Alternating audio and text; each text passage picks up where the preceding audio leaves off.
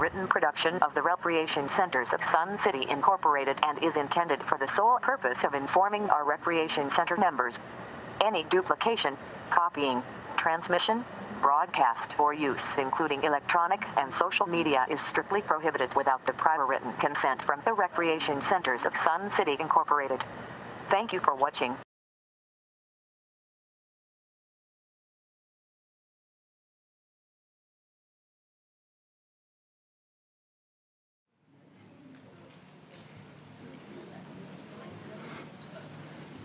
I'd like to welcome everybody to the second of the 2 candidate forums for this year. We're going to do things a little bit different than we did on Monday, just so that way we can get hopefully some more questions from the audience. But for now, if I could get everybody that's here to stand up for the Pledge of Allegiance. I pledge allegiance to the flag of the United States of America and to the republic for which it stands, one nation, under God, indivisible, with liberty and justice for all. Please be seated. Also, if you would please turn off your cell phones, put it to silent or buzz, but please shut it off. Okay. All righty. My name is Connie Jo Rickmeyer. I am the co-chair of the Elections Committee. Okay, let's see here. As I said, this is the second of the 2 candidate forums. The first one was on Monday afternoon. We have 6 candidates vying for 3 3-year terms and 2 1-year terms. Okay, as I said before, please silence your cell phone if you haven't done so already. I will try to remember to tell you to turn it back on. I forgot yesterday, so I'll try. Okay, I would like to introduce to you the chair of our elections committee, RCSC Director Karen McAdam. She's in the back. Okay, and then board members that we have today, we have, I saw him, but Steve Collins. Okay, Steve Collins, Preston Keiss, Karen McAdam, Kat Fimmel. We also have Anita Borski, we have Tom Foster, we have Chris Nettesheim, and myself, and did I miss anybody? I think I got everyone. Okay, I would like to introduce the election committee members that are present. Tom Marone has graciously been drafted to be our timekeeper for the 2nd time. Please thank Tom. Okay, Jean Buck is unavailable. Connie Sherman. Okay, and Mike Wendell, I saw him, he's back by desserts, makes sense. Okay, all right, so, I'm sorry, and our wonderful board executive assistant who is great at herding cats, Marsha Johnson in the back. She's the one who brought the treats, so make sure that you get one if you haven't gotten one. All righty. Yes, on Monday, I opened up with a question after we had them give opening statements. I think we have enough people tonight. In order to help expedite things, we're going to just cancel my question and just open it up to the floor. Let's see here. So first, let me give you kind of the basic rules and what we're going to do, so that way everybody understands and we're all on the same playing field. We will have opening statements from our candidates. Anyone with a question may come up to the podium and ask your question. Anyone with a second question should wait until after everyone who is interested in having a chance to ask a question wait, and if there is time, additional questions will be allowed. We ran out of time yesterday. We will be taking questions only until 8 o'clock, so 2 hours. At 8 o'clock, we have a lovely pianist that's going to give us a beautiful serenade for half an hour, but that also opens it up for you to be able to socialize a little bit with the candidates and ask additional questions if you want. Okay, questions may be directed to a specific candidate or to all the candidates for response. I would like, if it's okay, we'll have the candidates raise their hand if they want to answer a question, because otherwise it takes like 12 minutes to get through one question if everybody answers it. So we'll try that, but I have no objections if everybody wants to answer a question. Okay, questions should be straightforward and to the point, no preamble. Okay, to make it so it's designed to get the candidate's view on how they would function as a board member. Each candidate will have 2 minutes to respond to the questions. If the questions are asked are not fair or appropriate, I will withdraw the question or ask that it be reworded accordingly. Okay. When a question is asked of all candidates, I will call on them to respond in random order. See? And if, let's see here, in order to respond. The forum is scheduled, as I said, for 2 hours. If members are finished with their questions early, which did not happen on Monday, we will allow each candidate to give their closing statements, and we will adjourn early. As I said, there'll be a 30-minute after the forum for members to visit with the candidates. If we don't get to many questions from the floor, I have some questions that we've prepared to make sure that there are some interesting questions out there for the candidates to address. At this time, I would like to start with opening statements from your candidates. Each candidate will have 2 minutes to introduce themselves, and let's start with Chris Nettesheim. Good evening, everybody. My name is Chris Nettesheim, and I'm running for the board for next year, 2025. We're a second-generation Sun City family. We've been actively engaged with Sun City since '87 when my in-laws moved here. We inherited their house down on Andover, and then when we were ready to move in ourselves, we sold that and purchased a house off of Saraband Way. We have seen what Sun City has been through the years from 1987 to now. So we've seen the different cycles that Sun City have gone through and some of the challenges that the community has faced when it comes to making some of their biggest decisions. Me personally, I worked for Progressive Insurance for 27 years. I was on their business side handling insurance, so I know a lot about insurance, but I also was on the IT side, so I know an awful lot about IT and technology, and that is my passion, the IT technology side. I feel everywhere I have been involved in the community and volunteered my services to the community. I feel strongly that being engaged and being involved is really important. So that is why when in April, the opportunity came to serve on the board, I volunteered my name and I was selected. I have learned a lot in the 9 months that I have been on the board.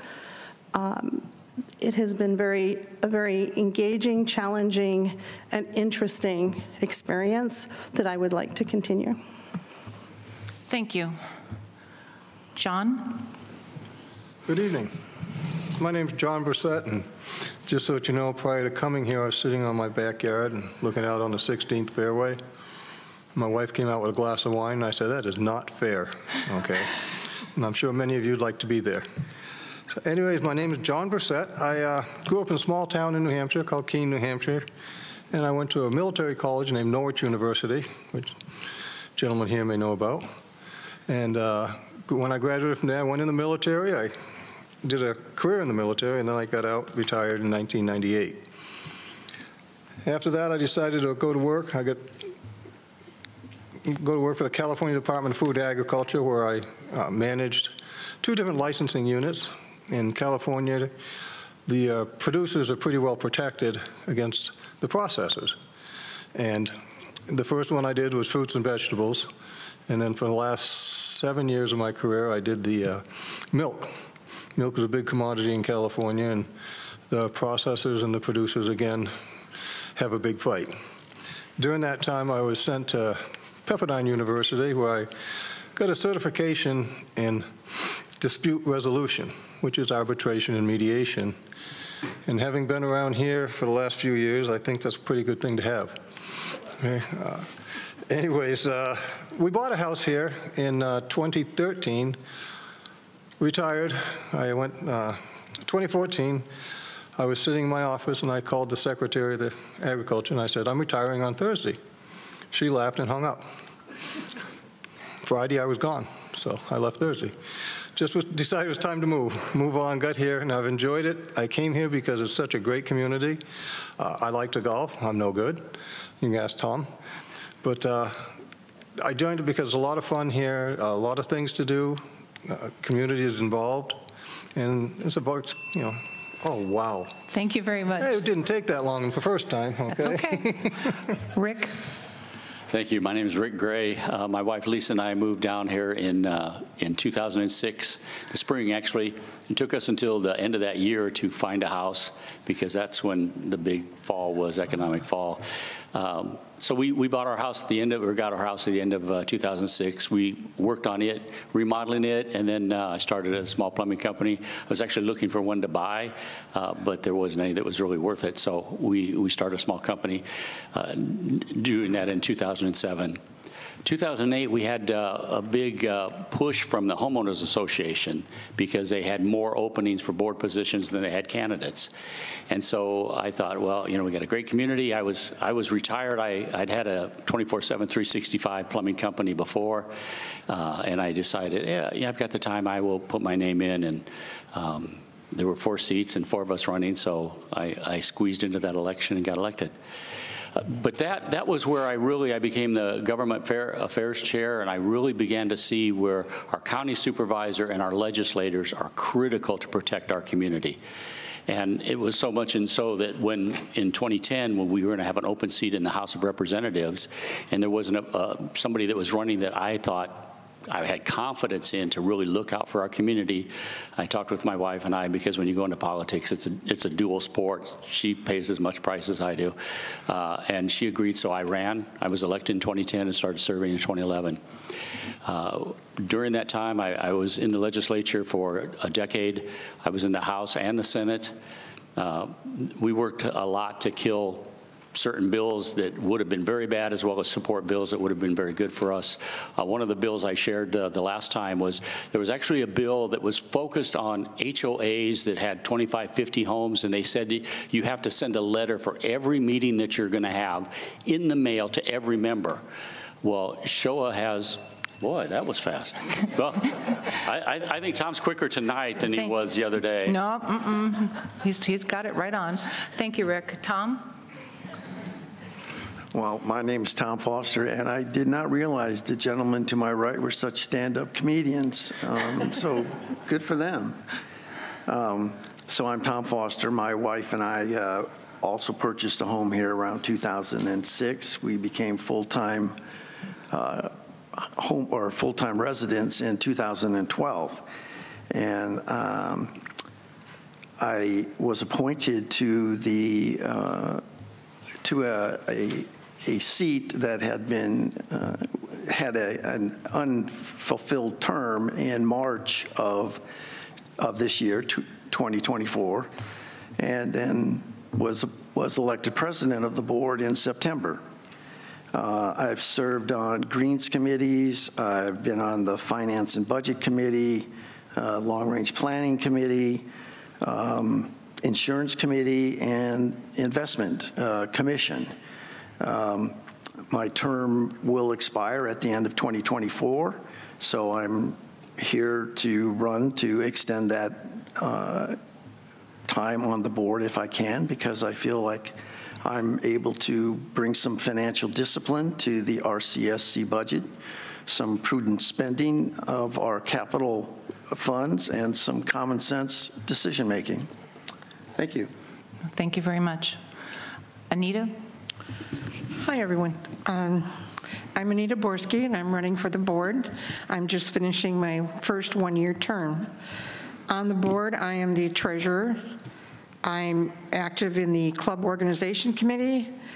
I'm the vice president of the foundation, and I am the liaison for Sun City Can and the museum. At the beginning of the year, I was co-chair of the finance committee and co-chair of the Outreach and Communication Committee, but Tom came and we needed to give him something to do, and Chris was the same way, so they each took over those roles. I come from a background of higher education. I worked at a university in Wisconsin, University of Wisconsin-Stevens Point, for 37 years, and I was pretty much involved in finance, cash handling, collections, did some liability work, reviewed contracts. I had a pretty wide background. I've done everything from being on a team to hire a chancellor to working with the governor on some different projects. My education is in communication and corporate communication and public relations, so, which has absolutely nothing to do with finances, where I worked my whole life. But I don't know why I got where I got. My husband and I came here in 2008 to visit a friend, a high school friend, and we got here on Friday and bought a house on Sunday. Love it here. We were snowbirds for many years, and we moved here permanently in 2019. And this is my home. I plan to be here forever. I enjoy my time on the board. It's not the easiest job I've ever had. I've learned things that I never thought I ever needed to know. But I love it. I love what I'm doing, and I hope I can continue. Thank you very much. Mike? Good evening. I'm Mike Agee. A little bit about me and my background. Born and raised Southern California. My first job was in the aerospace business. I was a manufacturing engineer designing workspaces, processes, and doing a lot of documentation. Then I moved to the southeastern part of the country and worked nearly 30 years in professional motorsports, and was fortunate enough to visit Victory Lane and I guess you'd say the majority of the bigger, more well-known racetracks. And when that came to an end, I headed back west and have some family here in the Phoenix area. And next thing you know, I'm in Sun City. And the more I hung around Sun City with my parents, the more I figured out it was a pretty cool place to be. I have served on the board previously, 2020 through 2022, and served on numerous committees. I won't bother to rattle them all off because I'm not sure I can remember all of them. But anyway, currently I'm working at Honeywell Aerospace Technologies, working on some pretty cool government-based and military-based projects. So it keeps my mind going and makes me feel young because I'm hanging out with all these young engineering people. But anyway, looking forward to serving another 3 years on the board. I feel like I've got more to accomplish. And my main focus all along while I served on the board was communications, trying to figure out how to get the word out about what we do here at Sun City and trying to figure out how to make it a better place to live. So thank you. Thank you. Okay, as I said on Monday, I opened up with the opening question, but for the sake of time, who would like to step up first and ask a question? Okay, the gentleman there behind you. Okay, then you'll be next, sir, okay? Thank you very much. Ray Scheel, member number 171651. You don't need to do member number. Oh, okay. Thank you. Thank you, though. That's for formal meetings. You got it. Question for everybody. In your experience, whether it be career or committee work, how can you cite a time, a situation that you had to handle a disagreement or differing perspectives, and how did you handle that specific situation? Thank you for that. Let's lead off with Anita. Okay, as I said, I worked at a university and worked with the students a lot. I was the nasty old lady that sent out the tuition bills. I also managed the parking department, so all the parking fines were my responsibility. I had a lot of students lose their temper, and what I learned is just let them lose their temper. Sooner or later, they'll stop for a breath, and at that point, I could sit with them and try to explain what was happening, why it was happening, or what they could do about it. Thank you. Okay. Mike?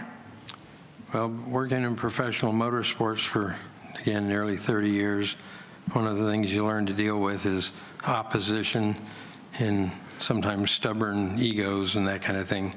And, of course, the typical technical challenges that you're trying to overcome. So one of the things I pride myself on is getting people together, typically people that are better than I am or smarter than I am, and making everybody be part of helping everybody to be part of the solution. I do a lot of listening, a lot of analysis, and then at some point in time you have to step back and start making some decisions or offering some ideas and some guidance to help get problems solved. So that's my approach. Thank you, Mike. Chris?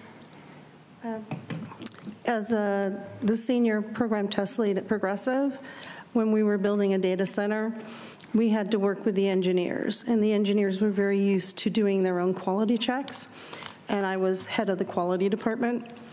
And what ended up happening was that, of course, the engineers didn't want to try anything new. They were used to their status quo. So I worked with our other senior test leads and some of our managers, got the engineers together, walked step by step the value added and the improvements that they would see by adopting these quality practices. And then I asked for a pilot group to go ahead and pilot these practices and see if it improved quality from where it was at before. It did. And by the end of our project, it was a 3-year project to deliver this data center. The engineers themselves had changed their process and had incorporated those quality checks into their process and worked much more closely with the quality team. So it was a very positive outcome because we delivered the data center with no critical outages. Thank you. John? Thank you. Well, when I was working for the California Department of Food and Agriculture, as I stated, I did a lot of mediations. And that's a straight, the biggest ones and the hardest ones to do were with the wine industry, because there's a certain degree of bricks they want, the sugar content on them, and the processor would say they're at this content, this, and the producer would show his side of what it was, the processor would show theirs. And by the time they actually picked, those numbers may be different. So the contract states one thing, and if the grapes weren't exactly the way they were, then they still wanted the grapes, but they didn't want to pay for them. So it was a matter of having to, many times, I brought them both in. We took the contracts. I went to our attorney for the state, asked him his legal opinion on it first, and sat them down, made them sit right in front of each other, and I sat in the middle. And we discussed it out. And I don't remember any one time either side was, oh boy, I won. But I think they were both accepting at the end that there was only a happy medium. And you either get there or you're not going to get it. And if we had to change it to arbitration, then I was the one who had to decide which way to go. And that wasn't always easy either. But I did it a lot of times. And it was fun, really was. Because people, when they sit down beside each other, look each other in the face-to-face, it's a different situation than it is in an email. So I enjoyed doing that. Thank you. Thank you. Rick? Yeah, most of my business background, I ran my own company, so that really made it nice. I made decisions, and that was it. My biggest growth area was when I got into the legislature, because you don't just make decisions, you have to get consensus. And we'd had a lot of different issues where we needed to get a solution on a bill or an issue, and we had, again, in politics, you've got strong opposition on all sides. And that's where, again, we would pull together and we'd say, we need to get a stakeholder meeting. We would get every perspective on it, and comes down to pretty much like Mike was talking about. You get as much data and information as you can get, and then you come to a conclusion of what's the best avenue to take. And so that's my focus, is you got to be data-driven. You got to, and not only data-driven, but look out for what's good for everybody. A lot of times you get a lot of groups that may have a strong, loud, vocal group that make a lot of noise, but they're not really working for what's best for the community or the state. And so I think that's a part of that decision-making too, especially on a board like this. You have to look out for who are the people that aren't here, and we can see there's a lot of them. What's advantageous for them and what isn't? And so I think, again, it's a process of getting all the data and then making the decision of what's best for the whole. Thank you. Tom? Well, a lot of what's already been said is good advice. I think in my work experience and to some degree my current experience on this board, is that when you have situations where there's conflict and adversarial nature, sometimes folks are not all in a rational mindset. And it's hard to negotiate and find a consensus, as Rick was talking about, if not everyone is in a rational mindset. And so one of the things that I have often used as a technique to try and to reach conclusions is get everybody to a rational point of view. And I have done that by not making statements, but asking questions to try and draw people from an emotional state to an rational state. And that tends to work pretty well. You can find consensus, I think, when you start to force people to give their points of view and their reasons for why they're having an issue. And at the end, hopefully you reach a point where instead of there being problems, you're finding solutions. Thank you. Sir, you are next, and do you want to ask this question of everybody, or can we have them raise their hand and answer if they choose? I want a short answer from everybody, but it's short. Okay. My name is Jim Stark, lived here for 28 plus years as a full-time resident. But I just have one question, and I'd like a yes or no answer from each of our candidates here.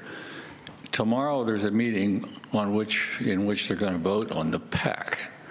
If you were to vote, if you were on that board tomorrow, knowing what you know now, would you vote yes for the PAC, or would you vote no for the PAC? Sir, I'm sorry, that question is not allowed because not everyone has the same information. Do you want to ask a different question? Nope. Okay. If you can't answer it, you can't. I'm sorry. Okay, was there anybody else that would like to step up next? You guys are being a little polite tonight, which is nice, but... By the way, I prefaced that with what they know now. I understand that, but I got to make it even. Fair. Go ahead, ma'am. Okay, I have a question for Mike Agee. Okay. Nobody else has to answer.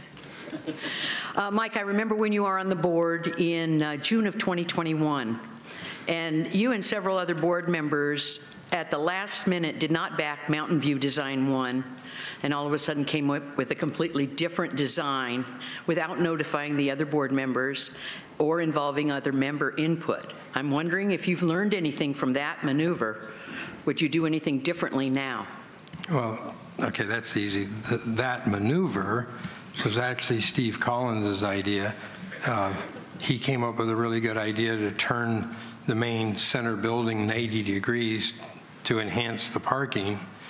So that became the second design option that was discussed openly and voted on right here on the stage to adopt. And I still brag about Steve's great job and vision of being able to see just turn the building 90 degrees. That's all we did. No. Okay. Okay, thank you. Next person. Hi. First of all, I'd like to say it's very hard making a decision amongst you. You're all very good. My name is Jay Ferris, 10647 West Coggins Drive. I'm targeting one thing. I have a neighbor who is seriously underage for the age limit you're supposed to be to live here. Sir, that would be Showa. That would not be the rec center. No, I've been to Showa and they won't do anything. Okay, but they told me to come to you. No, you may try Maricopa County, but I've been to Maricopa County. They won't do anything either. That's why I want to know what their opinion is about a situation they're going to have to deal with. It's not their purview, sir. If they were on this board. Whose purview is it if it's not the board of Sun City? Because it's the rec centers of Sun City. That's what the board is. It has nothing to do with Well, I've residents. been to everywhere, and nobody will deal with it. They always send me to somebody else. So I thought maybe the people that are running for the board might have an opinion about it. I wish. Oh, wait a second. Okay, I have somebody who chooses to answer. Anita? Okay. I understand your frustration. The board here manages all of the rec centers and golf courses, so we can't help you with a housing issue. I think if you go back to Showa, which is the Homeowners Association, and that is the group that enforces the CCRs. They would be the people that you would have to report that to, and they would have to take action. They sent me to the board. I'm sorry, that was a mistake. They should not have done that because we don't do that. Okay, I have one more person would like to respond. Rick? Yes, thank you. And I've actually termed out several times on the SHOA board, so I'm very familiar with that. And again, for full disclosure, my wife is a general manager. I can guarantee you, we will not send you, SHOA will not send you to the rec center to deal with the underage. One of the things that some people don't understand is that SHOA doesn't have a magic wand that we can just wave it. We have a process that we have to go through, and the underage is a challenging process. Over the years that I've been involved, there have been on the board, when I was on the board, there have been hundreds of underage cases, and we fought them and struggled, and we've maintained our age overlay because of the work of SHOA. But there's just no way that we can just say, okay, so-and-so says this, so that's the way it is, and we can just take over. So it's a process, and we cannot guarantee that SHOA is going to be able to have instant solutions. Just like if somebody complains about weeds, it's a process. And so one of the things that SHOA does is they highly prioritize age overlay. You may not see that, you may not appreciate that. Okay, I think that, okay. I do think we need to stop because we need to focus on RCSC. All right, somebody else would like to come forward? Okay, Linda. John, if you want, why don't you scoot up front? Okay, my question is for Rick. You've commented at previous forum, and now we just talked about SHOA, about the need for better communication between SHOA and RCSC. If elected, what steps do you think should be taken to improve the working relationship between the two organizations, and how could you see or would you see that implemented? Thank you for the question. Yeah, I think communication is key, and having that communication, again, because I've been on the SHOA board for so many years and I see how that organization protects our age overlay, and I've seen that we've been protected by that work, it's important that an organization like the Rec Center is open and communicative with SHOA as a homeowners association. But I think it's just communication. I think we need to be able to have a little closer ties with that. And again, when the whole thing came up with the additional homes coming in, having that communicated, I think would have been a plus. But I think that's the bottom line, is communication. And even if you look at our corporate documents, it talks about being connected with other organizations. So I think that's just a part of, in essence, like neighborliness. Only it's with organizations and not just individuals. So it's a communication. Communication. Okay, do you want an opportunity to answer that, Tom? Just a comment. And I am familiar with that particular situation that Rick was just talking about. But I think there is some differences between the two organizations, and there's reasons why they haven't really joined forces in the past, but that doesn't mean you can't have a dialogue. And I think we have at least opened that dialogue so that there is at least some communications between the two. But I think there is some reasons to continue the communication, but we have to be careful about any kind of merging of the two factors, because I don't, that's not probably in the best interest of either one of them. Okay. I was asking about communication. All right. Next person. Okay, John. Wow. John Nowakowski. I have a follow-up question for Mike, and if anyone else wants to kick in after that, that's fine. During the last forum, you mentioned that as the previous board was very conservative, and you ended up with a $6 million carry forward in the budget. My question is, how did you manage to do that? How did the board manage to come up with a $6 million surplus out of their budget as a carry forward if they didn't do stuff? I'm not exactly, hello? I'm not exactly sure what you're referring to as far as not doing stuff. You're talking about? That doesn't matter what it is. The only way that I know that you can save $6 million out of a budget is to not spend it. There is no other way. Well, again, it was a carry forward, month over month. It was. You didn't spend it. We didn't need to spend it. I mean, why? What? You just want to spend money recklessly? I don't understand what you're asking. Well, there were sure many items right now. Well, okay. Wrong forum. Yeah. So I'm going to stop there. Okay. I have some other questions later on. You can, if there's time, that's definitely. Okay, Norm, you came up closer, so I'm assuming you want to be next. I'd just like to be close to the board. I've got a two-part question for each of you. You're going to be elected for 3 years. What, in your vision of Sun City for the future, is the most important issue facing Sun City now, and why? Okay. All right, let's go off of my list. Rick, you get to start that one off.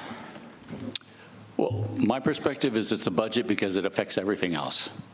The budget affects the direction of where we go, how we get there, and we've obviously got some financial decisions to make, but we have to do it, to me, in a way that's fiscally wise and prioritizing what's the most important thing as we're moving forward. Because we've already seen the uproar that people have over the increase in the assessments. And with the increase of cost of everything, I think being fiscally wise and taking care of maximizing our community and what we need to do moving forward in a financial way, I think is a high priority. Thank you. Tom?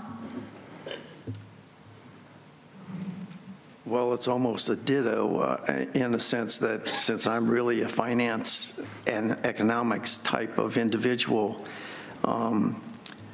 that, I've spent a ton of time working on trying to improve how we budget going forward. And we have improved that transparency of that and the ability of having members be involved, whether they're just coming to committee meetings or they're sitting on committees or they're participating in exchanges or participating at board meetings. But the idea behind the transparency, and also town halls, by the way, but the idea behind that was to have as much input as we could so that when we were talking about, for instance, Rick talks about annual assessments, that shouldn't be a great surprise because there were plenty of opportunities for you to be involved and to state your opinion. And I think that's what happened. And when we had those town halls, it was not a huge surprise to those folks. So that's one thing, is to continue to work hard on the transparency and the building of those budgets. And the other thing then is, how are we going to spend the capital budgets? And we've gone a long ways there as well to build a procedure where you have to go through a business case to justify through the Long Range Planning Committee, who will then make recommendations to the board, so that there's good documentation of why you want $5 million for whatever, rather than, to some extent, what has happened in the past is a little bit of a knee-jerk reaction of, let's just, do something for pickleball, or let's do something for golf, or let's do something for whatever. Thank you. All right. You're welcome. Anita, you're next. I come from a financial background as well, so I'm pretty much in the same track as Tom. I think the first thing is we have to be financially responsible.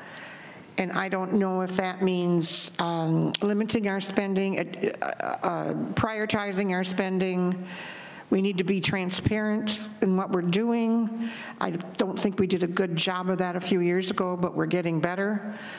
We need to get our membership involved, and so they understand what we're doing and why we're doing it. Prioritizing, controlling what we're spending money on is probably the best thing. Thank you. Thank you. Mike? I'll echo the comments the others have made.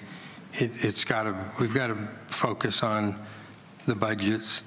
We've got to focus on building amenities that, say, a facility that can be multi-use, not digging up a perfectly good amenity because you want to put another one somewhat arbitrarily. I mean, we've just got to manage our money. We've got to build, I touched on this on Monday, we've got to build our facilities in such a way that they're less expensive to maintain.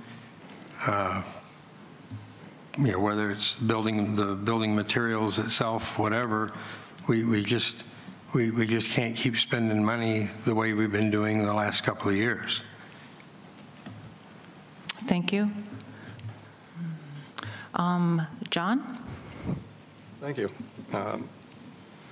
Absolutely, the budget is extremely important, but I think the way we need to keep the budget is to work more with long-range planning so that we know where the people want to go, and to do that, I think it's really important that IT gets increased a little better, and so that therefore we have a big problem what people conceive of transparency because of the rumors and all going around. And I think if we can control some of the rumors and get news out there through the IT program so that more people would see the facts, I think we'd find it a lot easier to work and to keep the budget in line because there wouldn't be any big surprises. People would see them coming. So, it's like we have maintenance. There's a lot of maintenance that has to be done. And as you can tell, I don't have a specific. I'm trying to look at the whole problem and see how can we make it all get back together. Okay, so we are working as a community, and everybody is well informed, and we maintain that budget so that we can pass on what we have, to our kids, because we know they're in a different lifestyle than we ever came up with. And I think this is one of the last really good things we can give to them. So, thank you. Thank you. Chris? So last year we asked for $50 more in the assessment. This year we asked for $75, with a commitment to our members that once we had cleared the deferred maintenance from past boards that were delayed, once that was cleared, that we would take this money and ensure that we maintain our facilities and do the repairs in a timely manner so that they don't cost more money. That way, we would be able to keep our facilities at a high level. We want outstanding facilities. We don't want them crumbling. So that's on the operations side, which is where the assessment money comes in.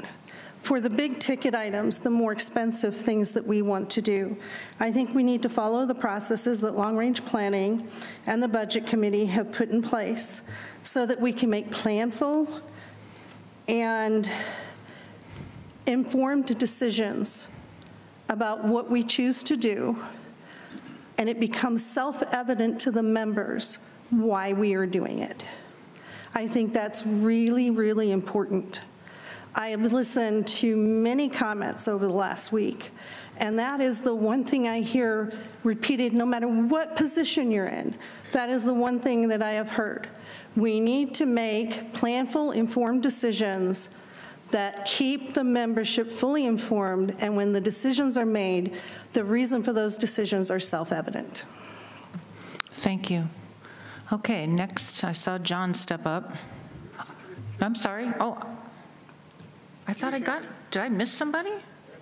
No. Okay, sorry. No, I got to everybody. Okay. Don't scare me like that, John. Because I do checks. You got me scared about a preamble. I was just going to say thank you. No. I have checks. When somebody's talking, I check them off. Okay. This is for all the board members, and Tom, thank you for bringing up the business case. Philosophy that I thought was wonderful. I think it's a giant step forward. My question to each of you is, do you think it's prudent to run the current expenditures of over $28 million through the business case, because they were never run through that. Thank you. Okay. Tom, you're up on this one for first. Well, John, the 28 millions is kind of O&M. Were you referring to capital? Yes. Okay. So if we're talking about anything that's like 300,000 on 15-year life, yes, it goes through the business case, absolutely. The other expenditures that are coming through the other side of the kind of the capital budget, which is the SIF side, I think you're familiar with that as well. You going to clarify? Could I clarify? You can clarify okay, sorry. quickly. Go ahead. Yes. I'm talking specifically the PAC, the Mountain View renovation, and the Best Friends Dog Club. Okay. I don't know that that's fair. Those decisions for the majority of those items were previous years, PT, prior to Tom. But you wanted to ask questions. You asked a question with regards to the expenditures. So can you clarify that question? Yes. Would you support running those decisions that weren't run through the business case, through the business case, and if they change your mind, would you change your mind? Let me just take a moment. There is a process that was established by our long-range planning committee that any large expenditure go through basically a form that explains why it's needed, how it's needed, what's involved. You know, if it's a building, how big does it need to be? What does it need to hold? What's the purpose? That type of thing. And John, I guess, and I would just state, those are already items that were approved in the budget. To go backwards, I guess I would say, is not going to accomplish anything. But no. You're done asking questions. I'm going to let the rest of them address it. Yes. I would appreciate it if you don't answer the question. I'm not. I just explained to the nice lady, and I'm not going to. Okay, so on my list, then, the next person is Anita. Oh, thank you. John, I know where you're coming from, and I understand your question. Would I take those projects and run them through now? And my answer is no. Those are prior projects that have been approved, and we've been there, and we've done that. But I support putting any new project, anything that comes up now, through that process. Okay. The next person would be John. John, I'm going to have to back off this one. I am not familiar with the program. Okay, I'm not that familiar with the finances or the business plan. I'm sorry. Okay. Then we'll move on to Chris. So I guess my question is, how do you unring the bell? How do you unring the bell? So with regard to the PAC, Mountain View, the Best Friends Dog Club, those things have already been voted on and passed, with the exception of the PAC, I will say. But, well, actually, so whether there should be a PAC, my understanding is with the Mountain View vote, there was an agreement there should be a PAC. So Mountain View and the PAC seem to be, I went back and listened to the SAC because several people raised that.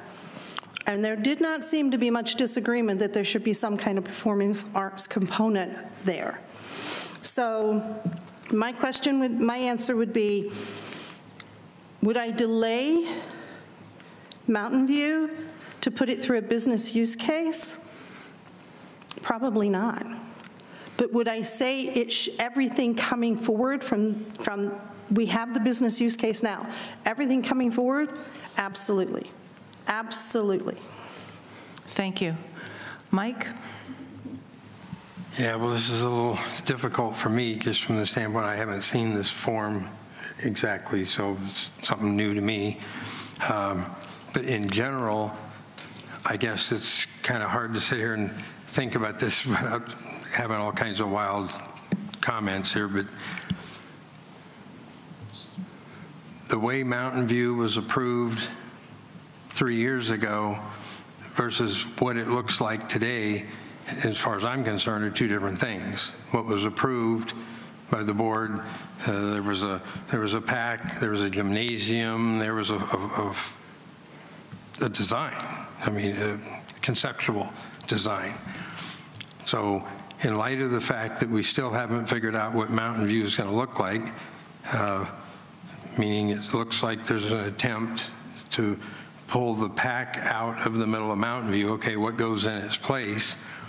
I mean, I don't know that you could really say that you have an approval on Mountain View, because it's pretty obvious to me from the 30,000-foot view, and again, I haven't been in these meetings for 2 years, that there really isn't a design, or doesn't appear to be a design for Mountain View. And I know that's what they're trying to do, is figure where can the PAC go so that we can go back to working on Mountain View. So if you're going to change the design, if there's not going to be a gymnasium, and I'm not saying there is or isn't, if there's not going to be a PAC on the property, I mean, why wouldn't you run it through the business case? Because it's treated like a clean slate. Because now maybe it's a $20 million project instead of a 40 or something. So again, that's just me with a 30,000-foot view, looking at something I haven't been involved in some time. Okay, thank you. And Rick? Yeah, I've got a certain level of ignorance of this too, because kind of like what Mike was saying, I haven't seen a definitive plan that this is what's going forward. And I just started reviewing. I went into, and I want to thank the rec centers for all the data you put on the website, because I'm looking at the SAC and the work that, from my perspective, the little bit that I've looked at, and it's not thorough, the people involved in that did a fantastic job, and it seems like they came out with some results that have been somewhat disregarded. I don't understand that. I can say on the financial side, I think everything needs to come down to review. You make a budget. Okay, are you when you start moving in that, are the bids out, and are you getting enough bids? Everything's got to be thorough. Everything's got to be done effectively, as if it was my own money. And believe me, if I'm going to spend my own money, I'm going to be thorough. And even more so, if I'm going to spend your money, I have a fiduciary responsibility to really be thorough. And I look at, again, coming from government, government can tax you and take your money and spend it however they want.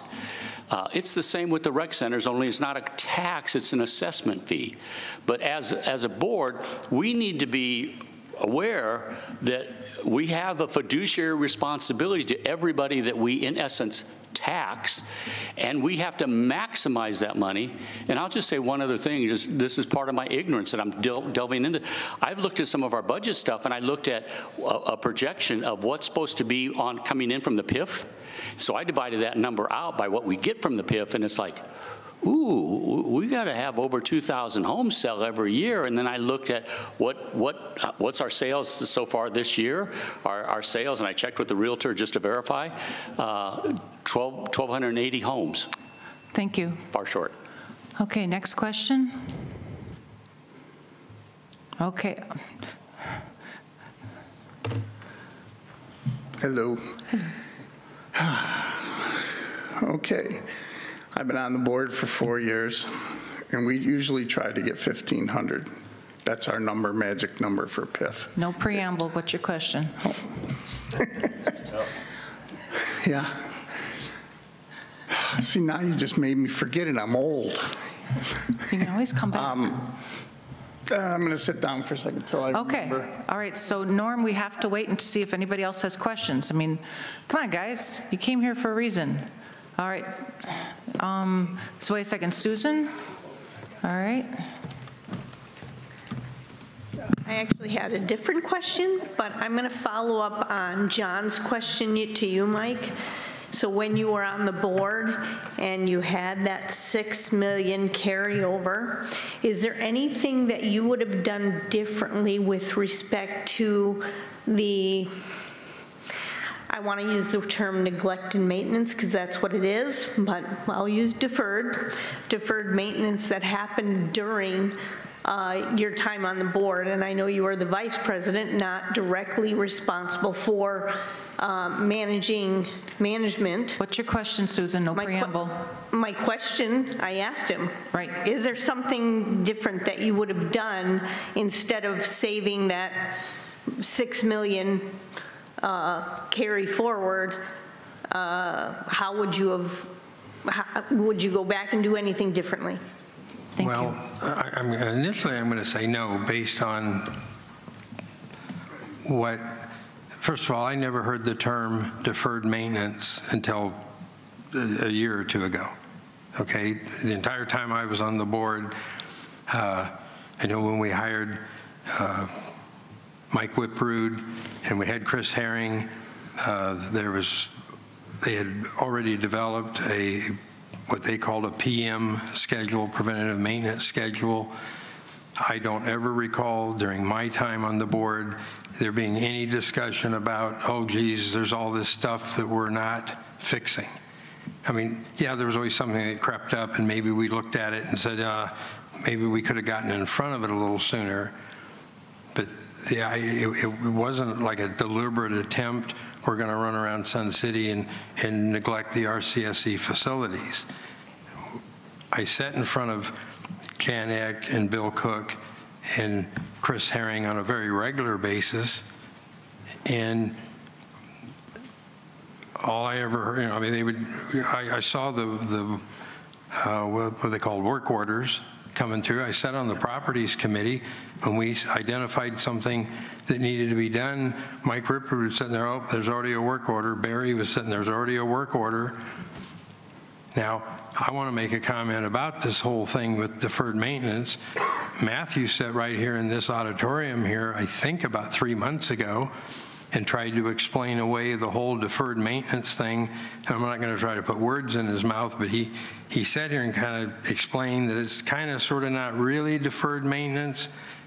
And I'm like, okay, then what is, I'm looking at it like, okay, what is it? You're running around telling everybody there's $20 million worth of maintenance that hasn't been done. And then just recently I saw a list for the deferred maintenance, and one of the line items on there was replacing automobiles. Thank you, Mike. Well, that's not deferred maintenance. So I'm not really sure where all that came from. Okay, thank you. The bell rang. You might not be able to hear it. Okay, I didn't. Tell you what, hang on a sec.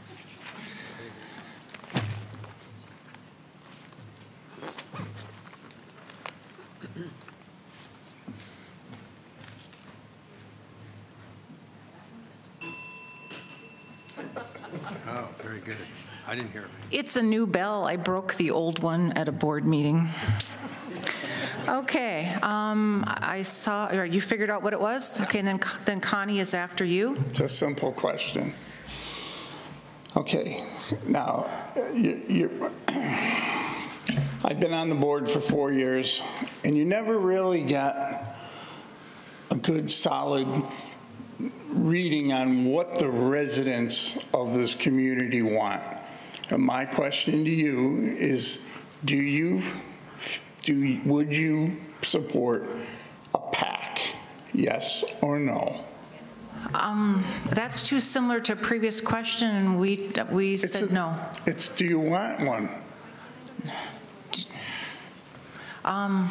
Okay, I'm getting a shrug, so I guess I will allow. Do you support a PAC? Okay, John Connie's next, so she hasn't been asked a question yet, but let's go ahead and go with this. I really don't think that this is fair, but Karen says go for it. John, you were first up on this one. Thanks. I was hoping I'd get this one. I don't know enough about both sides yet. I've been hearing about it. Okay, I've sat in a couple of meetings and they were kind of hostile, so that tells me there's a lot of emotion on both sides. So to say I would support it, I can't say that right now, and I'm not going to say I couldn't support it right now. I want to know more about it before I would make, I just don't have that kind of information yet. And thanks, Steve. Thank you. Okay, Chris? So do I support some kind of performing arts center? Yes. Okay, that's your response. Wonderful. Mike? Yes. Yes. Short and sweet, to the point. Okay. Rick? One, I'll say I'm not opposed to it. For me, it comes down to, and again, going into the findings from the SAC, there seems the numbers that they had, including the numbers of the people that were interested, it seems like a positive thing. But I'm just not going to say I support it regardless, because if you want to spend it, put it here and spend $16 million on just this one little area and not really have the building complete, no. It's all in. What does that include? Where's it at? There's a whole big, it's just like you want to get married. Yeah, but it's going to be the right person. I'm not going to just take somebody, so to just say, do you support it without having all the details? And to me, that's what it should come down to. Is, what's the full plan, what's the full cost, and then what's the input from the community, what are the numbers? It's all data-driven. For me, it's got to be data-driven. Thank you. All right, Tom. Well, part of our mission statement is that RCSC is to provide members with a wide range of high-quality amenities. I would think that a performing arts center would fall into that category.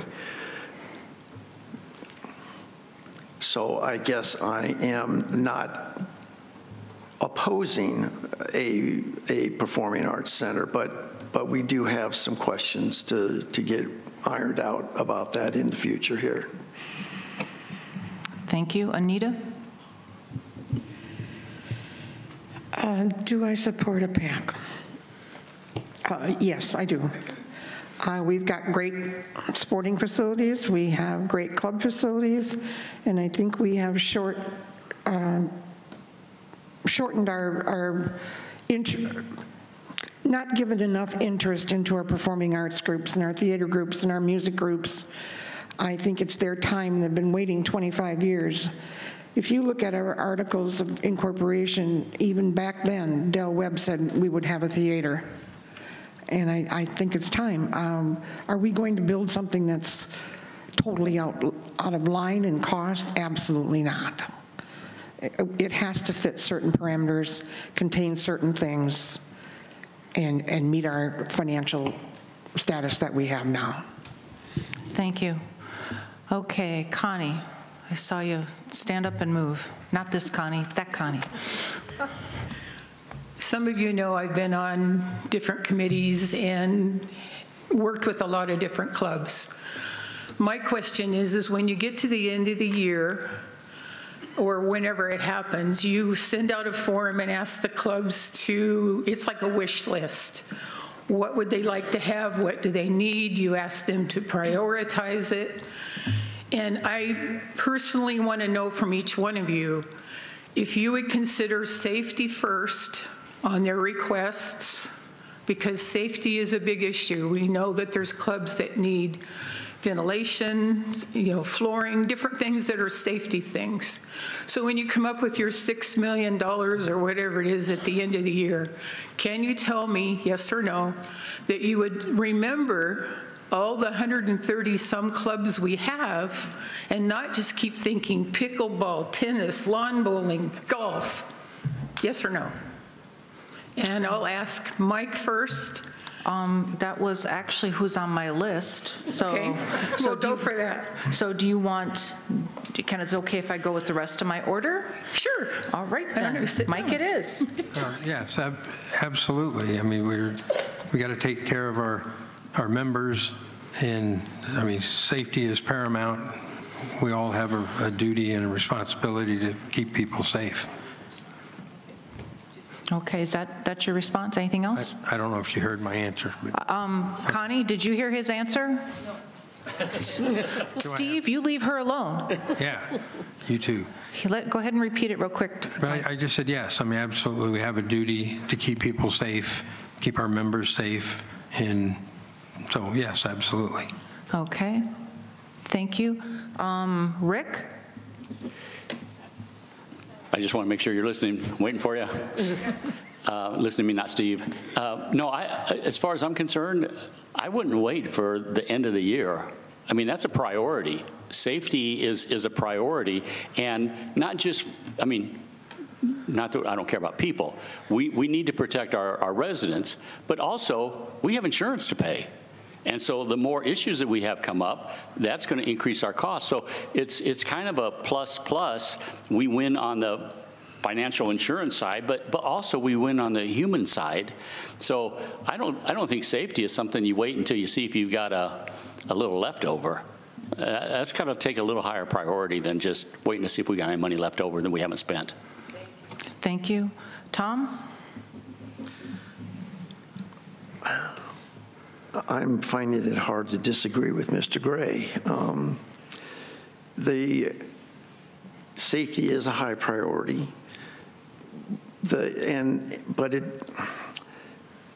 So I guess what the situation is that we will be allocating a certain amount of funds each year for the clubs. But safety would have a high priority amongst whatever the clubs thought they needed to do, so that it does have an insurance ramifications. And your comment about the ventilation and things of that nature, that's a very high priority. It needs to be addressed, if we can, club by club, and see if that can't be addressed, just to avoid the situations of some sort of liability that might come up because we didn't provide an adequate facility for our members. If the situation is that there is more demand for safety projects than has been allocated to the clubs, then things get more difficult.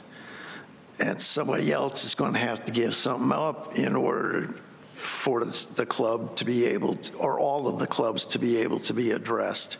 And that goes back to our constant balancing act of unlimited wants and limited resources. And we're heavy on the limited resources, I'm afraid. But we would just have to say something else doesn't get allocated, it's going to have to wait a year or whatever if there is something of higher priority that needs to happen now. Thank you. Anita? Connie, you're talking about club budget requests? Is that where you're? Okay. My first comment, if it's the end of the year and we've got $6 million left, something's wrong. We should have spent it long ago. If we have safety issues in clubs, I'm not sure that should be in a club's request. I think administration should have taken care of that long ago. We have a safety and compliance department, and that should be looked at long before a club would have to ask for it. However, the clubs now have a capital budget, which they've never had before. And the COC committee takes all of these requests and reviews them, prioritizes them, and decides what gets done first and second. I would always put a priority on safety, but there's different kinds of safety. If safety means your club members are breathing gases, that's number one. If it means you have a solvent in your club that could cause a problem, maybe we should remove the solvent until we can get you a cabinet that would be suitable for that solvent. So it kind of depends on what it is. And now that we've got that budget, I think we can do a lot more, but I think administration also needs to look more at some of the safety requirements. And I know that's pretty much number one on their list. Thank you. Chris? So I know from talking with management that as they're with this new process where there's money specifically set aside for the clubs, that safety is prioritized. However, I think the bigger part of your question is, would we treat all clubs equally? So that we don't, for me, safety is first. I think all clubs should be treated equally when it comes to that. It doesn't matter what the name of your club is. If you have a safety concern or a safety issue, that should go to the top of the list. It just should, because we have to take care of the safety of our members. We just do. To me, that's non-negotiable. Thank you. John? That question kind of hits home to me. And I hope you don't mind, I kind of relate something here. I told you I worked for the California Department of Food and Agriculture. 3.5 years into my time there, they moved us out of a building because it had asbestos. They knew it for almost 8 years before they moved us out of that building. 2 years ago, I had a partial lung removed, okay? So yeah, I support safety immediately, and I would say that it's up to the clubs. Bring that forward when you see it. Don't wait for the end of the season. Something happens, there's people that, Steve and others that run those clubs, they need to tell them and bring it up. But yeah, that's paramount with me. Thank you. Thank you. Okay. Let's see here, let me make sure that I got everybody, right? Okay, just want to make sure, because I was getting looked at like I missed somebody. Are there any other questions? Because otherwise I've got one. Hi there. Good evening, Lori Ellingson. JP Morgan says the first steps towards getting somewhere, Lori, is decide you're not going to stay where you are. My question is, do you feel that RCSC has fallen behind in changes, and are they keeping current with the trends of today? As you know, measure of intelligence is the ability to change. So my question is, do you feel that the RCSC has changed with the current times? Okay, all right. Rick, you get first shot at that one. I'm still kind of mulling over. I guess my focus hasn't been, is Sun City keeping up with the times? I mean, I'm a tech person, so I like my technology. I think, you know, we're moving in that direction. Again, just to be honest, my highest priority is, do we have a community that is taking care of the residents in that community the way it needs to, and do we have a financial process that we're going through that will give us security as we move forward? So, you know, pickleball, well, everybody's going pickleball. Well, we got pickleball courts now. That's great, but do we have the financial base and the strategy? Are we doing everything so that in the future, we don't, it's just like when you get older, you don't want to have to run out of money before you run out of time. Well, I think it's the same with the rec centers. We need to make sure that we are on a financial path, that we're providing the things that we need, we're maintaining and growing as a community, but we're also on a solid fiscal path. So that's my priority. I don't know if that really answers what you want, but again, that's my focus and my direction. Okay, thank you, Rick. Tom? Well, I would say you're never really always up to date or keeping pace, but we're trying. And as you may well aware, that we did this. It was kind of before my time, but I certainly have gone through these documents, this Arizona State survey that we took to try to get some feedback from not only our residents, but people who might consider coming here in the future.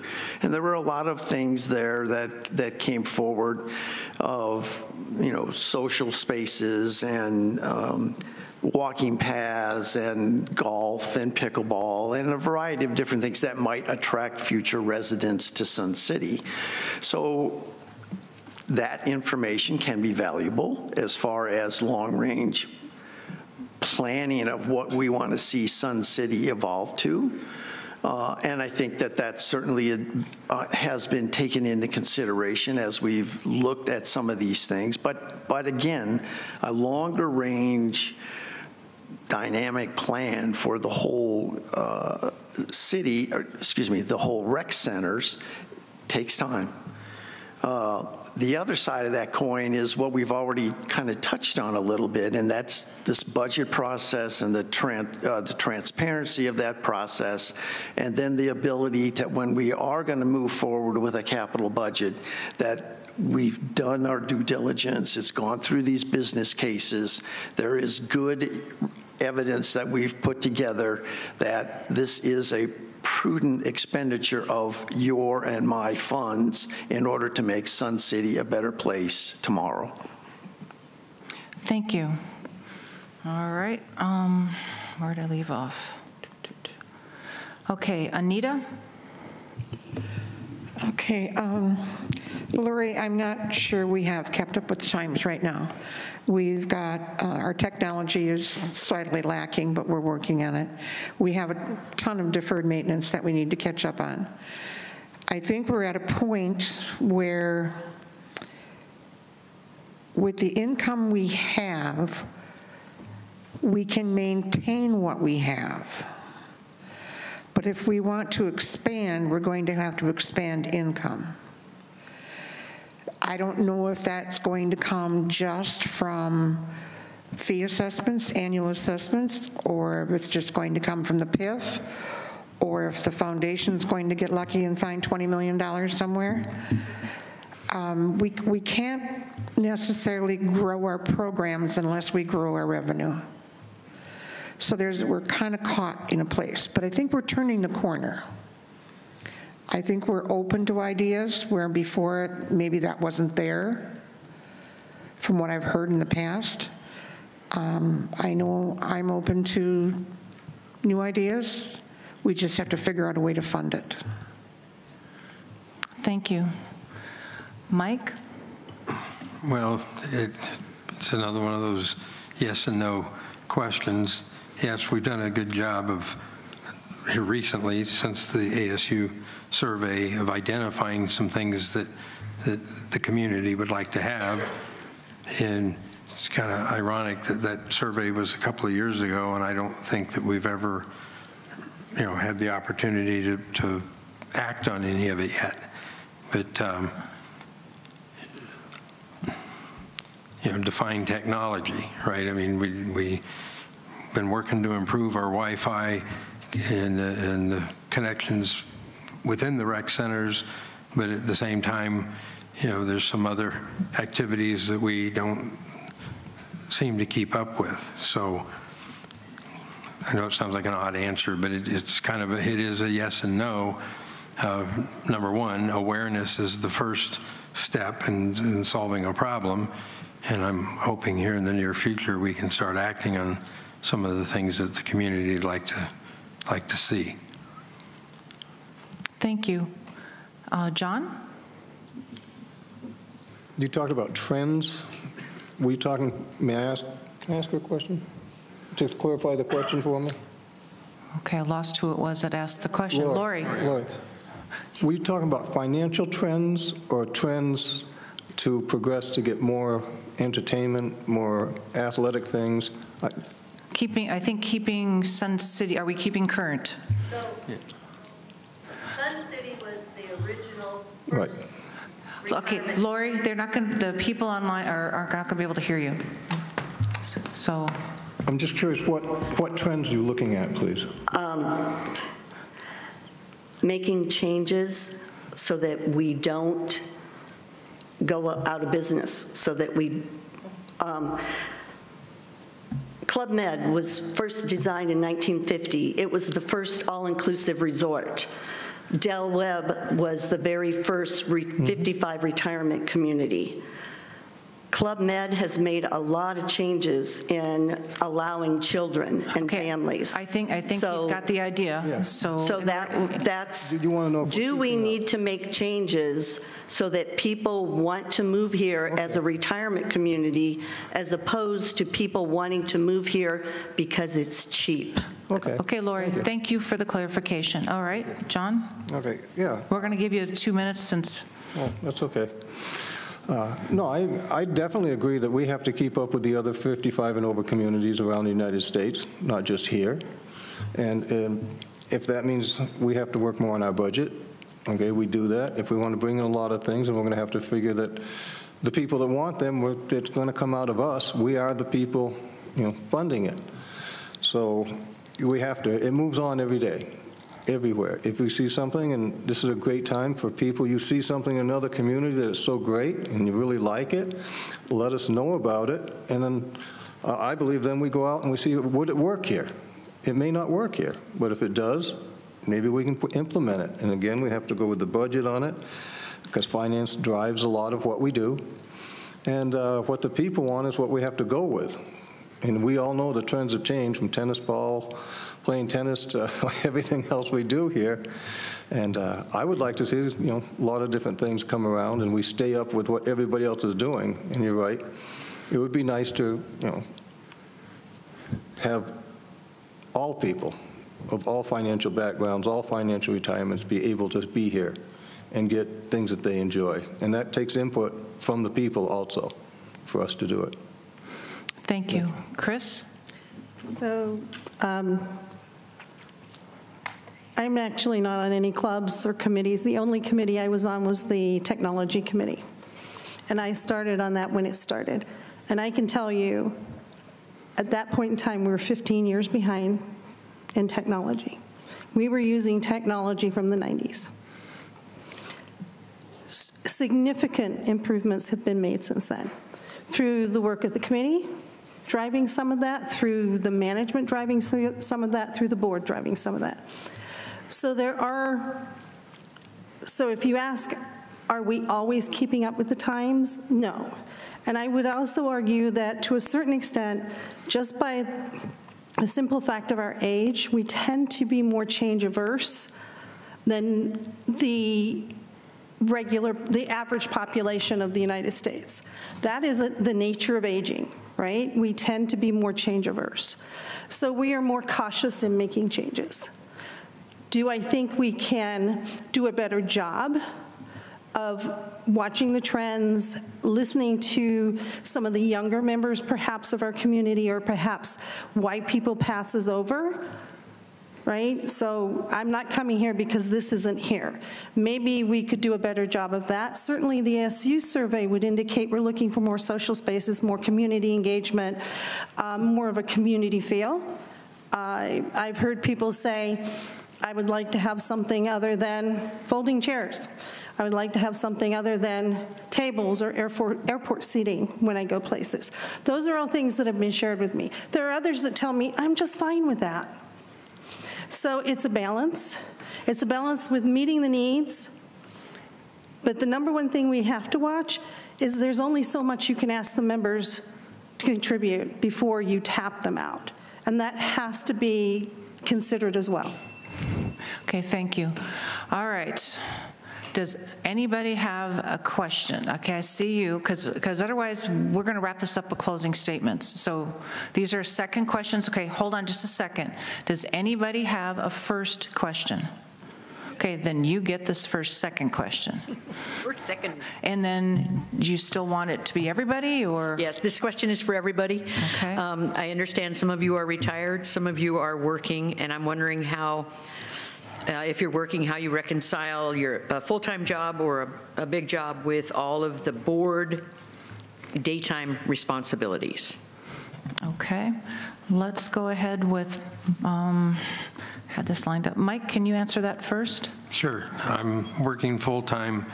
I work in a laboratory environment to where my hours are very flexible. I can go work 2 20-hour shifts. I'm part of a team, but it's not like we're all sitting in a line doing our work. So I've worked it out with my employer that I can come and go at will. All they care about is I get so many of these things made. Actually, I only have to make one of them a month, but it's pretty easy for me to be flexible with my time. Okay, thank you. Chris? So part of the reason last year I considered joining the board, and I didn't because I worked full-time. My job was very demanding, and I did not feel like I could give the community, the members, the right level of commitment to be on the board. So I did not become engaged with the board until I retired on March 1st, because for me it was really important that it have my full commitment, because I had already talked to many of the board members and they talked about how many hours it takes, the commitment, the extra work that you have to do. So for me it was really important, if I was going to do this, I was going to do it right. So I'm fully retired now, and I'm able to commit whatever number of hours, and some weeks it's less and some weeks it's way more. It's the nature of the job. Thank you. Anita? I'm retired from my real job, but then I took this job and I'm full-time again. Being on the board, depending on your commitment, you can spend a lot of time. It's not just sitting at a meeting. There's a lot of homework. There's a lot of research. There's a lot of meeting with people. So am I retired? I don't know. Not sure. Thank you. Rick? Yes, I am retired in that I don't have a job. So I do look forward to spending whatever time I need on this board. One of the things I am looking forward to is, one of the things I appreciate is learning. And when you're put into a situation where you've got certain requirements, it's a learning experience. So I'm not only looking forward to investing time, but I'm also looking forward into a great learning process. And then I've also found that being on boards, you begin to work with people, and for me, one of the best things about being on a board is the people you get to work with. So I will be spending plenty of time here, I'm sure. Thank you. Thank you. John? Yes, I'm retired twice. Okay, and I fully understand that this is a long hours, a lot of days job, and I really look forward to doing it. I have the time. Otherwise, I'd be spending my time golfing, and I'm not very good at that. So I do have the time available. I'm not working. Thank you. Thank you. All right, make sure. Tom? You know, my friends ask me often, you know, how do you like retirement? And my response is, when I actually retire, I'll let you know. I would say I spent a lot of time on the board doing board work, and when I was elected president, it became a little bit heavier commitment, and I'm fine with that. I am in the board's offices pretty much every day. I have meetings with the general manager pretty much every day. There's always a crisis somewhere about something practically every day. So I would not tell anybody who was interested in serving on the board, oh, it's, you know, 10 hours or, you know, a couple meetings a month, because it's not. It takes a pretty severe time commitment, and if you're not willing to give it what it takes, maybe you should, well, not worry about running for the board. Hey, thank you. Okay, now I saw 2 or 3 people standing up. Let's give him a chance. Thank you. Again, I'm Jim Stark, and Anita said something a few minutes ago that I thought was dead on target, that growth means more revenue. If you're going to grow, you got to have more revenue.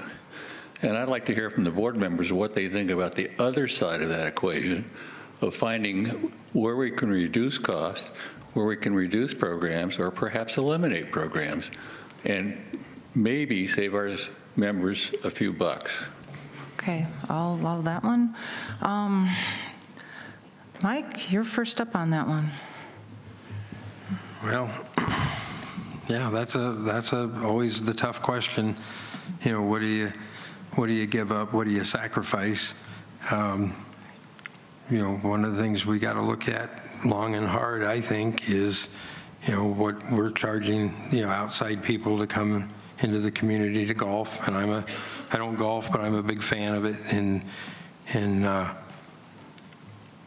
you we just got to manage our money. We've got to keep ourselves competitive with the help of SHOA and the POS. We have a really clean and safe community, which helps keep our property values up.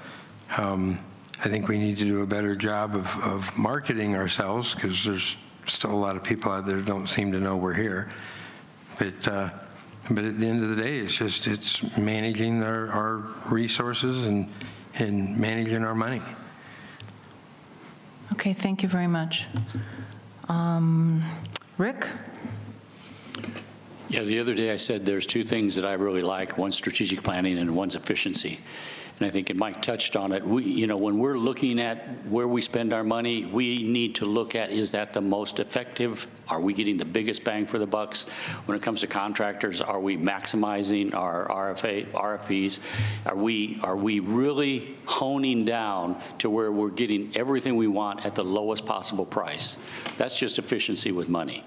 And, I can't tell you we can do this, this, and this, because I haven't been into the budget that deep enough yet. But I think that's where we need to be. That's where we need to go. And again, everything's got to be data-driven. But we do need to, and to kind of go back to being the best, and I've said this the last time too, our mission statement is to be the best of the 55. Well, that's not what I think is necessary, because there's a lot of 55 plus that are spending thousands of dollars a month in cost to their community. We need to be the best that we can be, driving the most efficient that we can with our finances, so that we can maximize all the benefits that we can get from every dollar that we have. And I think, again, that's going to be a process, and I look forward to working on that. Thank you. Tom? Well, I don't disagree generally with what Rick just said. However, I guess I would caution a little bit about when you do RFPs and you get the lowest bid, and maybe you've had these experience with this like I've had, that sometimes the lowest bid is the lowest for a reason. And sometimes the lowest bid is not the most cost-effective way to do. So you have to take things with a little bit of a grain of salt to make sure that the part that I do agree with is get the biggest bang for your buck. But that doesn't always mean the lowest cost bidder is the most effective one. So beyond that, though, what are we doing? So the revenue side is very important, and we're looking at other ways to try to raise revenues. And Anita was talking about foundation things, but we're also looking at things that clubs can do to raise funds that they can then use those funds to help themselves, rather than depending on RCSC to always fund their needs. So that's the revenue side. But the expense side, for instance, just look at golf, if you will, and how much we're spending on fertilizer and herbicides and so on and so forth, but we're looking now at putting in different kinds of turf in our golf courses that will save water, be more heat resistant, play better. It's not that we're trying to be Augusta National here, but we're trying to be something that is a reasonable playing surface that will attract not only residents to come here, but outside residents whom I'm thrilled to death for them to come, but I intend to be compensated when they come. So that's another source of revenue. Thank you. Thank you. Anita? We just went through the budget process, and I can tell you there's not a lot of fat in that budget. It's pretty tight. We have fixed costs that we can't do anything about. We have to pay for the lights, we have to pay for the water. That's just there. Taxes, property taxes are property taxes. We have no control. Our insurance went through the roof this year. We're kind of at the mercy of the Arizona Department of Water Resources and whatever they decide they're going to do to us. Some of these things are costs beyond our control. We are at a point, we have 8 rec centers and 8 golf courses, and we're squeaking through. We're not bankrupt. We're going to have to decide, are we going to continue to have every program we have? Or or are we going to raise our rates to continue to have that? With inflation, another thing we have no control over, I'm very pleased we're doing what we are doing. But sooner or later, I think we're going to have to increase our revenue somehow, somewhere. Thank you. Chris? So I agree with Anita that we have to look at other sources of revenue to help offset some of our costs. But I also understand where there has to be some kind of cost-benefit analysis to determine what is meeting the greater good. That's always difficult because it's not as simple as a cost-benefit analysis, because every CBA you do that says don't do this, this is a group of members that are being impacted, and the commitment that the corporation made to them for them to be able to do those things. So it becomes very difficult to make those decisions. But I do think, part of the things of staying with the times is recognizing when something has gotten to the point where it has met his time and expired. And then do we continue to provide that when it has met his time and expired? Or do we make the difficult decision that no, we have to actually say this has met its time, it has expired? It's a hard decision to make. And it's probably one of the most difficult ones that the board makes, is making those decisions. I think if we can't increase revenue and we don't want to increase charges to the membership, those may, down the road, be some of the difficult decisions that have to be made. Thank you. Okay, so looking at the time, we basically have time for one more question. Norm, he actually raised his hand first. I'm sorry, Norm did. So Norm, just give me a heads up. If you can let them raise their hand if they want to answer it, we probably can get someone else's question in too, but we will not have time for closing statements. Okay, I want to get away from the area of finance because that's always a problem. What I'd like to get into is, what do you think in the next 10 years the two best building projects should be to meet the dual requirement of meeting the members' needs and expectations and attracting new residents? Okay, all right, I got the go-ahead. All right, so based on that, and this will take us to just about the 8 o'clock hour. Where am I? Let's go with, trying to find which line I left off at. Let's go with, Tom, you get to start off with that one. Ouch. Awesome. Okay, so what two would I kind of rank relatively high? Lakeview itself is something that we need to think about, that site per se. And so thinking about, one of the things that we have concerns about here is parking. And I think that when some of these sites were initially developed, Sun City wasn't all that big a place. And so parking wasn't such a concern. But as you build facilities on these sites, there are parking requirements that we sometimes cannot meet, and that eliminates certain sites. So one of the things we might have to take a hard look at is some other way to provide parking in order to free up surface space for other facilities. That might mean there's a parking ramp in our future somewhere. Those are not inexpensive. But if we can't meet certain parking requirements, then we either need more surface space, buy more land, or we're going to just not be able to build the facilities that we want. The second thing to think about is Mountain View itself. That facility is very old, unfortunately. I was just there the other night.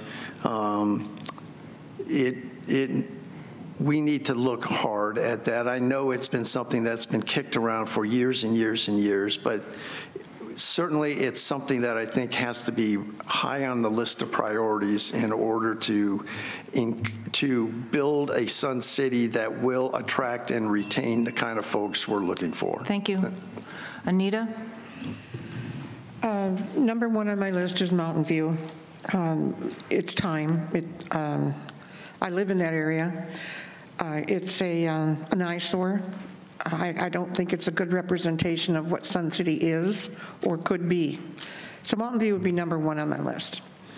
Number two on my list would be something that's pretty much come out of the ASU survey, and that is they're looking for a community area, a community center where people can go and enjoy visiting with people. I think we need something for children periodically. I think it's a great place to put the PAC because it pulls people into it. I think we need to review the whole Lakeview area. And I know it's been mentioned we should do a study, and I support that. Thank you. God, where'd I leave off? All right, John? Well, it's kind of hard to find other things besides Lakeview because that is a very important area that needs to be taken care of. Do you mean Lakeview or Mountain View? Just Mountain View, I'm sorry. Lakeview's here. Okay. My apologies. Yeah, it could use some work. The other thing is a social center, where more people could get together, different clubs could get together with other clubs, outside people invited to come in. It's like a, like a pack, but I don't want to go there. And just allow more people to come in and see what we've got, which could help people buying here and moving here. And so I think we kind of need to look at those two areas.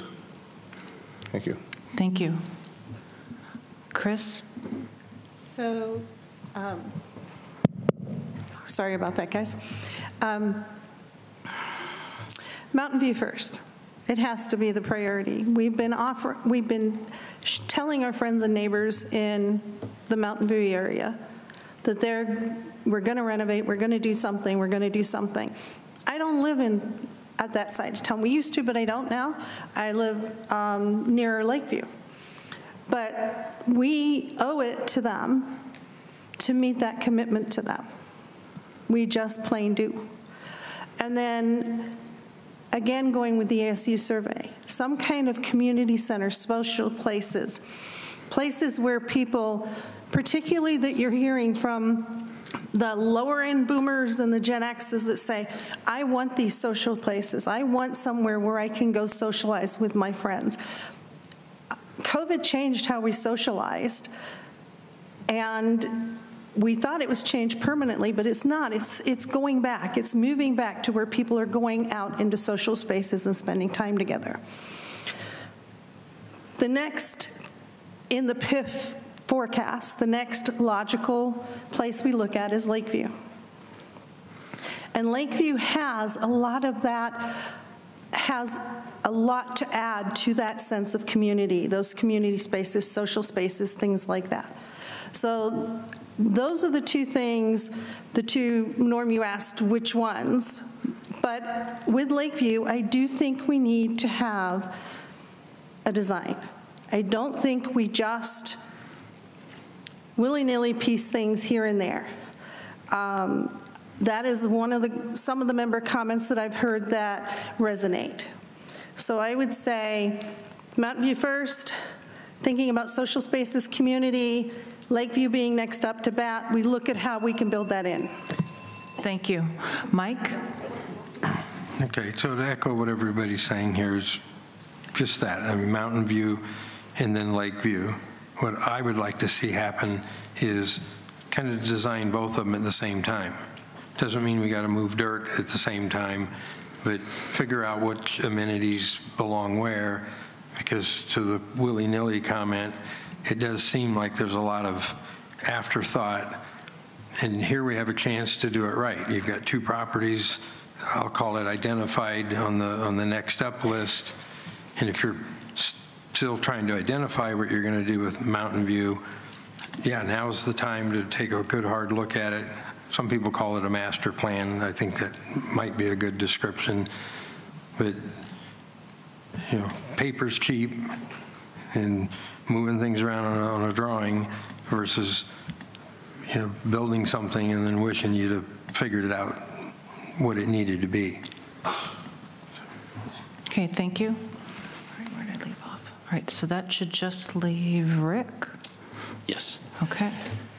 Yeah, it's interesting because my wife and I just went through, we hadn't been down to Mountain View for a little while, so we went down and perused that as well as the rest of the facilities.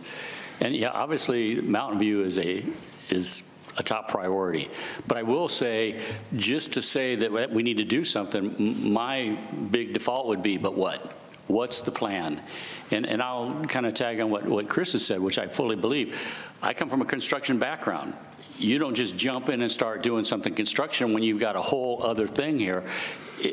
That's going to end up costing you way more money. You need a strategic plan, you need a holistic plan, and then you do it sequentially in the way that is the most effective, least costive, and do it in a way that it processes and goes smooth, and it drives efficiency, and it reduces cost. So yeah, I think obviously when you take a look at Mountain View, I mean, I'm a big fan of working out. Their facility is horrendous.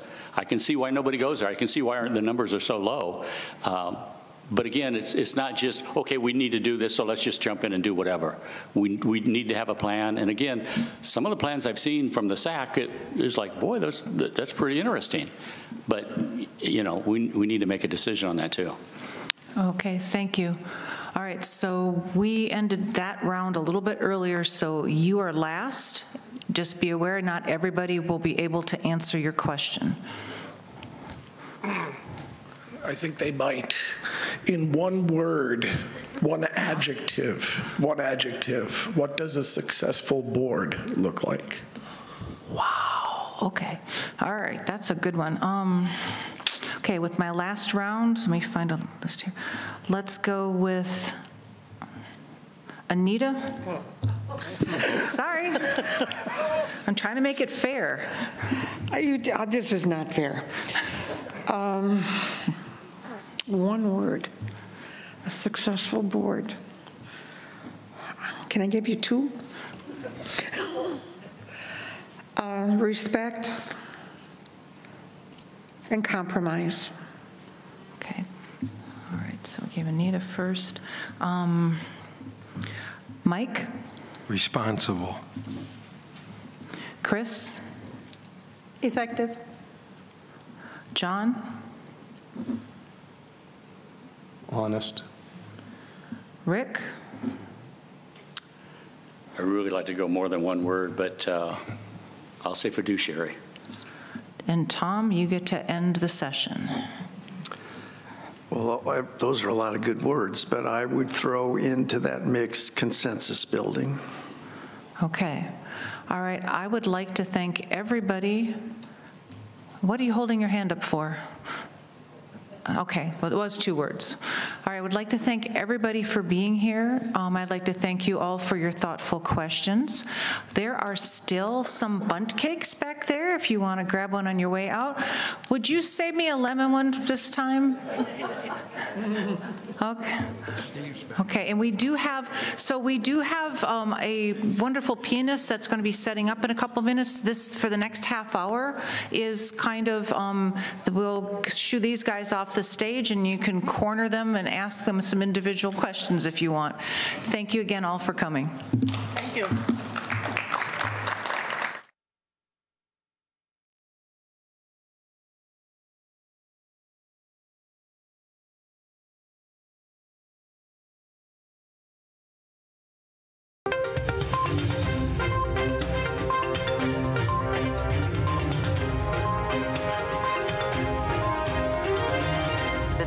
copywritten production of the Recreation Centers of Sun City Incorporated and is intended for the sole purpose of informing our Recreation Center members.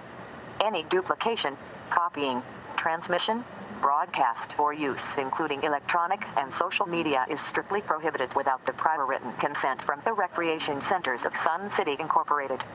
Thank you for watching.